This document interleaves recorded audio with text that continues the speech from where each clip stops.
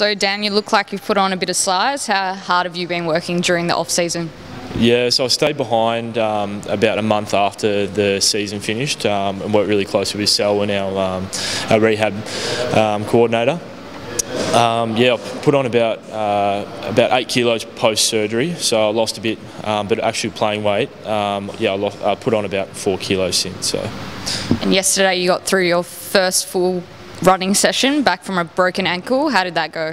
Yeah, so a few weeks ago I ran on ground and didn't get through the session fully, so tried again yesterday and got through pretty successfully. I felt like ran pretty well, and yeah, I think from here on I'm just going to keep progressing that, get some more high-speed meters in, and hopefully by the end of the year I'll be back in full training.